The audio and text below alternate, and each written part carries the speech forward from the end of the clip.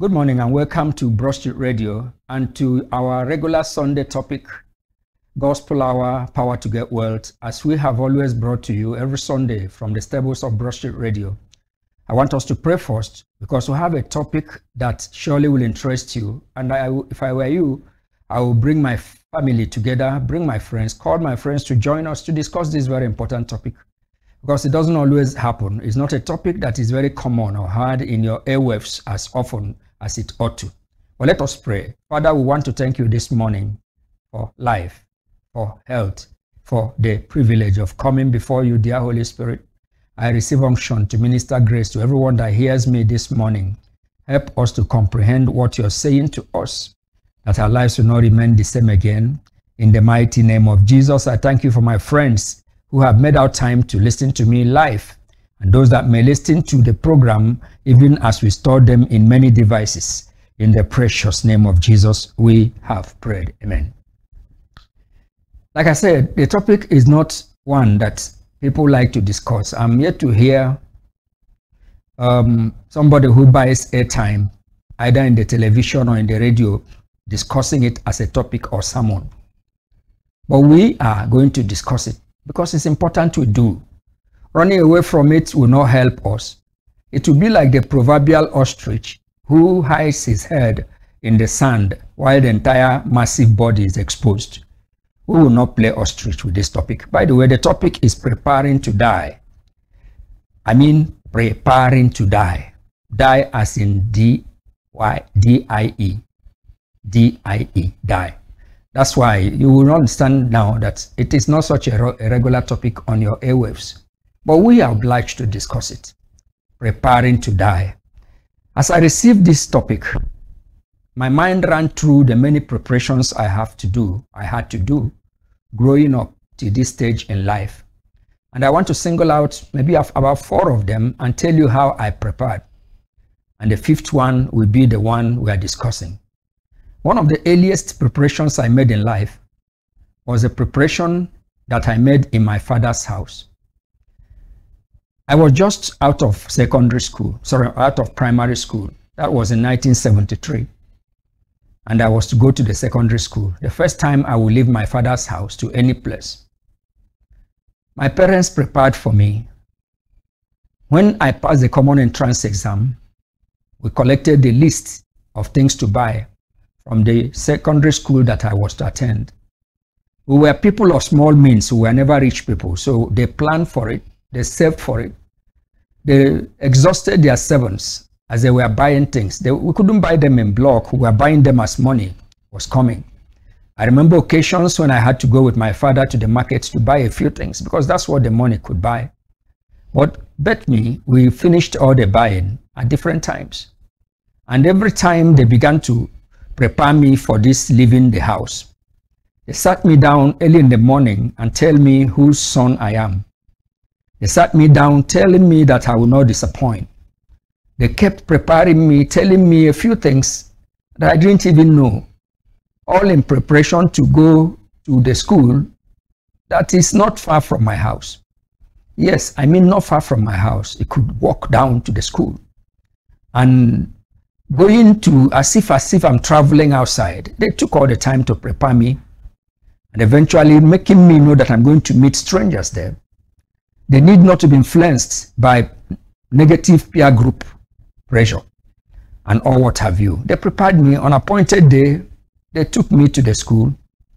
We parted ways as if we were parting for good. But it was a short stay because it didn't take time. We came back on holidays. But having left house for the first time, there was a preparation. The second major preparation came precisely in 1980-81 when I had to go to the university. And it happened that I didn't do my university in Nigeria. I did my university abroad. So they began to prepare me when it was obvious that I was going to travel. Their major concern was that they heard that these people there, when the women of that place see you, they will want to take over you. And they began to devise means. My parents were not born again, in the sense of born again we know. And they so prepared me with what you call opo. They took me to one native doctor, my mom in particular, incised some things on my body, all in preparation. You can see how sincere they were, but sincerely wrong. They prepared me in every way. They need not to be taken away by the women, because they hear that when you go there, they will just take you over and you forget your parents. They say they will even give you jars, and then you will not remember your parents again. All preparations to let me go. At the end of the day, they sent me forth, prepared me for it. When it was time to come back from there, I prepared to return by myself. I wasn't with my parents there. One of the preparations is how life would be now that I'm a graduate, master's degree holder for short. I needed to go do my youth service. I began to gather information on how youth service is done in Nigeria. They told me a few things I didn't know. And then I made sure I carried all my books. My books were a big container, big carton of books. In short, I had two major carry-ons. I had my bag, big bag carrying my books. It was more than the allowable hand luggage, but I insisted. Somehow they pitied me, and I came back carrying all those things, preparing for life after graduation as a worker, but first as a youth corper. I continued that way. The next major preparation was when I had to go for youth corps camp. I elected to go to the northern part of the country because I loved Plateau State. I loved Jos. And I asked particularly to be posted there. They prepared me because they still have control over what I do. And I prepared and I left for Jos. From Jos, I came to Lagos. That preparation wasn't made. But the next important preparation was, it's time for you to marry. And I see young men who come to you to take advice on how to get a good wife. And preparations like that will usually go with fasting and prayers. And at the end of the day, a choice is made, a family is started. These are preparations. All these preparations cannot compare with the preparation I'm talking about, the preparation to die. Many don't prepare it. It's as if you talk about it, you're about to die. I can assure you I'm not about to die. No, not that I'm not going to die. I'm not preparing it because I'm telling you to prepare because I'm about to die. No, that's not the purpose. So people should not shy away from the issue of preparation. So we will prepare to die. People don't want to hear die. And I say it's an ostrich that does that kind of thing. People detest even to hear it. I'll tell you a story. There was a man, and this is a true story, who has his room and the window outside such that people come to the window and urinate. And every now and then they come urinating. He tried to drive them out physically, but he's not always in the house to drive them.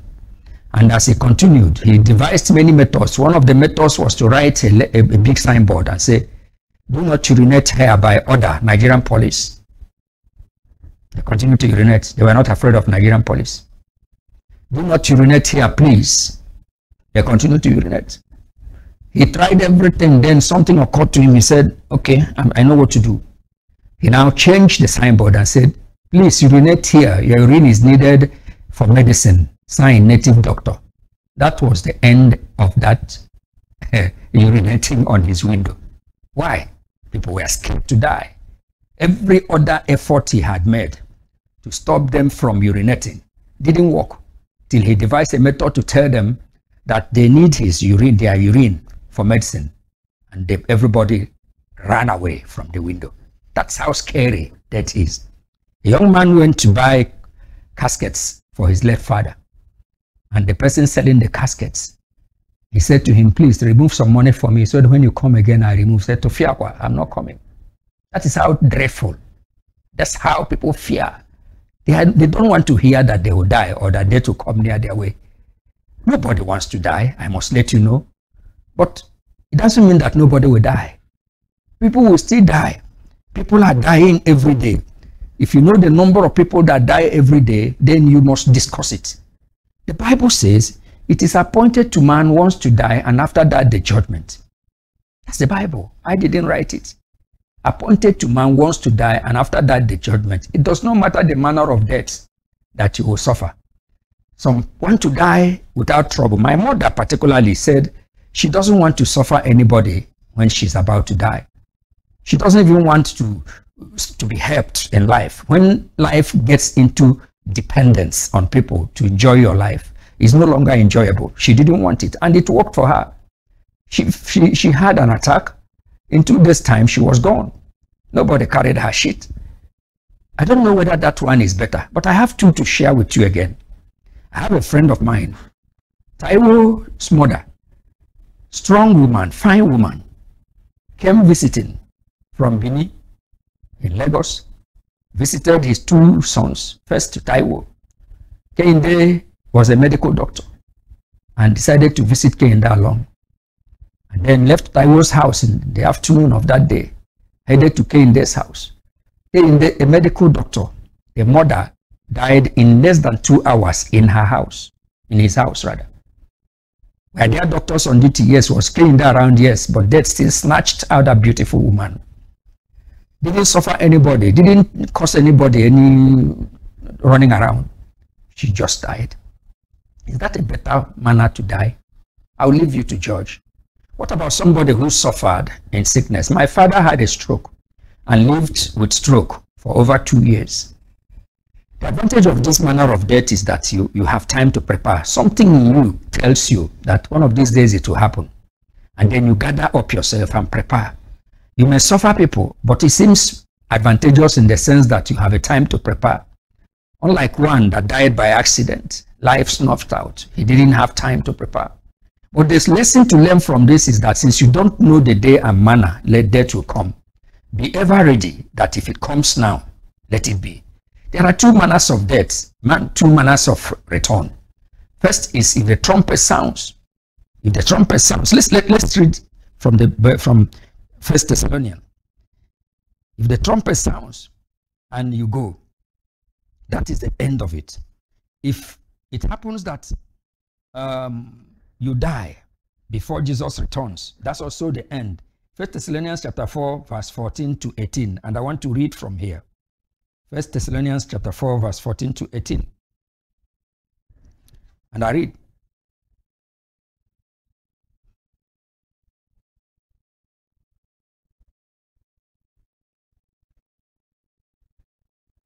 Let me paraphrase it for you.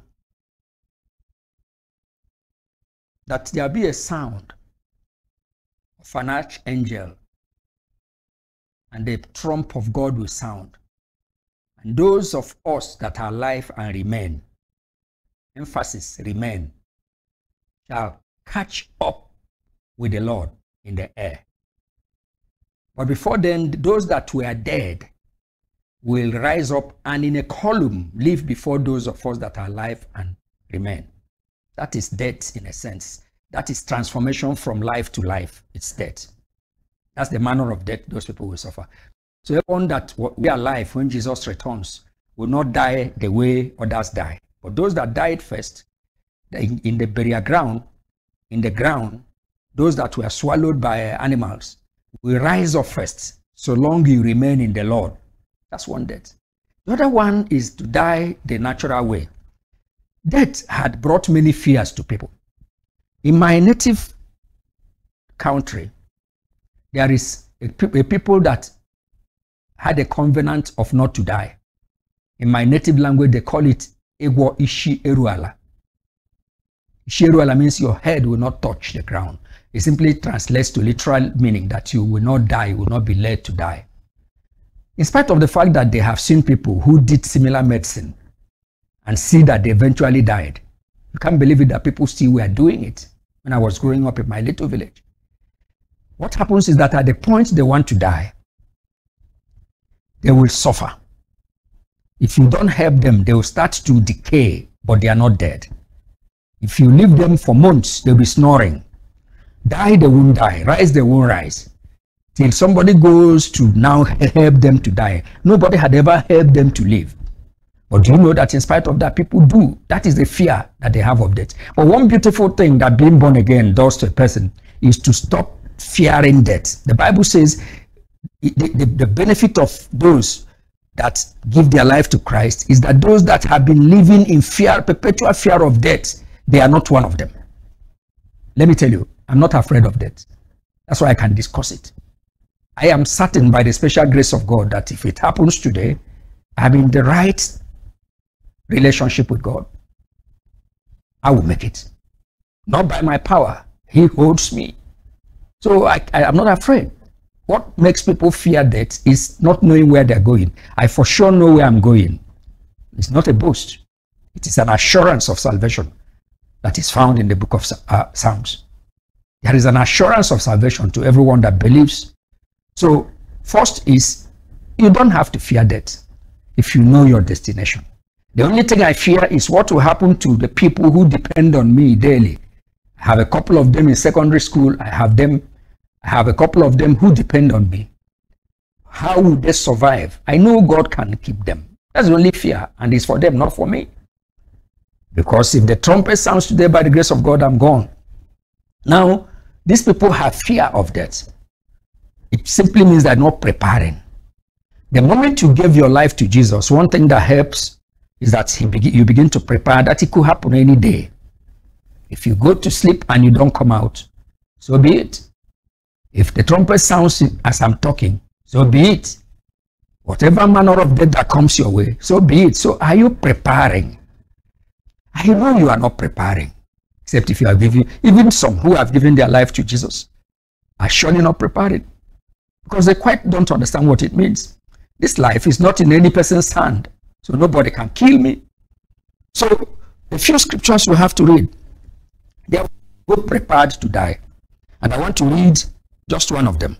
There's a man called Samuel, and we're going to read his preparation from 1 Samuel chapter 12, verse 3 to 5. And he says, "Behold, I am here, witness against me before the Lord and before his anointed. Whose ox have I taken? Or whose ass have I taken? Or whom have I defrauded? Whom have I oppressed? Or whose hand have I received any bribe to bind my eyes? Herewith, and I will restore it." And they said, "Thou hast not defrauded us, nor oppressed us, neither hast thou taken aught of any man's hand." And he said unto them, "The Lord is witness against you, and his anointed is witness this day, that ye have not found aught in my hand." And they answered, "He is witness." Now let me give you the background to that story. Samuel was one of the best rulers that Israel had. In the twilight of his life, when he was packing up, he had done his work. He called a solemn assembly of Israelites. And in that assembly, he said to them, "I have come to ask you to bear witness against me if in any way I have offended you, I have defrauded you, I have taken bribe from you, I have taken a thing that is yours because I'm the king." And all of them said, "No, you didn't do anything to us." That's a life of one who is preparing to die. Twilight of his life, he was conscious to ask them, but adventure he had done so he could make amends. I do that sometimes. Look around my life and say, is there any person that I know that is not happy for what I have done to him? If I have come to know that person, I'll go to him. There's no shame about it. Did I offend you? I'm very sorry. What can I do to make amends? One who is preparing is not afraid. That was the case of Samuel. Samuel said it. I wish a Nigerian ruler could come up and say so. Any ruler for that matter. And say, I have come down as president. I have approached my old age. And if I have offended you, please come. I would like to make amends with you. You will see the number of people who will show up their hands that you offended them in one way or the other, rightfully or wrongly. But Samuel, they bore witness and said, you didn't offend us. That's a man. Now, what do we do to prepare? That's the main question I would like to ask. The first thing you must do to prepare is to give your life to Jesus. That's the first thing you must do. Give your life to Jesus. When you do that, you begin to live every day for him. And you begin to review your life every day on the scale. Am I doing well? Am I in the right standing with God? Did I offend anybody? Did I offend God? You are in the right circle. So that when it happens eventually, you know, the other preparations I told you, the major difference between that preparation and this preparation is that that one is for a short period. 4 months away from home. And they prepared me heavily to go to the secondary school.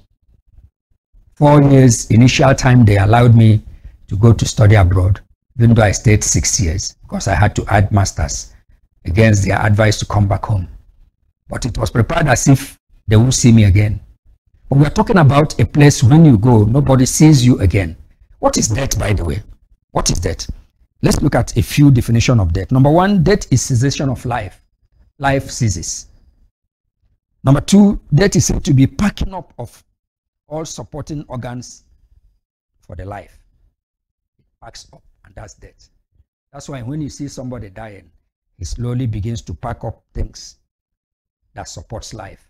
This one fails, that one fails, that one fails, and eventually life fails. The next one is cessation of relationship with family members and acquaintances. That is death. I will be of a stupid man if I don't know that I will die. I have seen people die.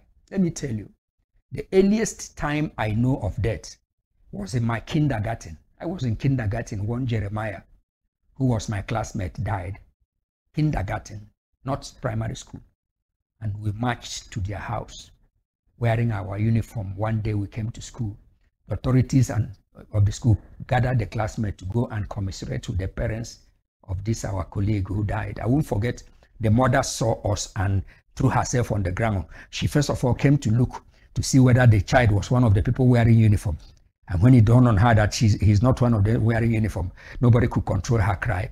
We regretted even going because we reminded her of her son. Jeremiah died when I was in kindergarten. Have my mates died since then? Oh, my bosom friend died the other day. Innocent Nadi is my bosom friend, or was my bosom friend. We did life together, both in Nigeria. We traveled abroad together. We studied in the same area. I used to go to his house for holidays. He used to come to my house for holidays. The family is like my family. He just dropped dead and died. I just read yesterday, one friend of mine, a Full Gospel chapter president, young man, Sonia Naizoka. I saw it in their Facebook. He died. So I should be a stupid man if I don't know that it could happen to me. Am I special? No, I will die. So if I will die, the best thing to do is to discuss it and know how best not to be taken unawares. And the only way not to be taken unawares is to prepare for it. Are you preparing? I know your answer is no. But do yourself a favor. You need to prepare. No, it doesn't mean that having prepared. It's like somebody who wrote a will. I have seen somebody who wrote a will and rewrote his will and adjusted his will 4 or 5 times before he died. It doesn't mean that you are going to die. It simply means that you know that for sure death is for the living. One day the living will die. My parents are both dead. Their generation, my mother's eldest sister, who was the last of that generation, will be buried this December. So I should be a foolish man if I don't know that it will get to my turn one day. Are you preparing to die? That question you will only answer. I'm not going to answer it for you. Remember, the way to prepare to die is to give your life to Jesus and thereafter live for him, continue to live for him. The manner of death you may not know, but as for dying, for sure, you will die. You will die. So take it from me, prepare to die.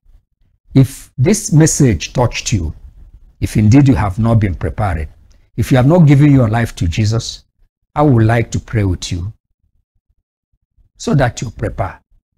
There is death for the living. The living will surely die. It doesn't matter how you do it, even if you go and do it sheru Allah, like my people in the village, you will eventually die. So this morning, want to give your life to Jesus, put your right hand on your chest, and I would like to pray with you. Father, behold every hand that is on every chest. They have heard my testimony and my talk to them that they must prepare to die. I told them that it's appointed to man once to die, and after that the judgment. There is no postponement. Let them not be taken away. Lord, touch every heart that heard this message and wants to prepare and live conscious, knowing that it could happen any day. Thank you, Lord, for this today. In the mighty name of Jesus. If you did that prayer with me and you have given your life to Jesus, please write us. I'll be ready to read from you and respond to you. Please call us. I'll be ready to speak to you live whenever you do. We are interested in your spiritual well-being. Once more, God bless you. See you same time next Sunday for yet another message from the stables of Broadstreet Radio. Thank you. the mighty name of Jesus, you are blessed. Amen and amen.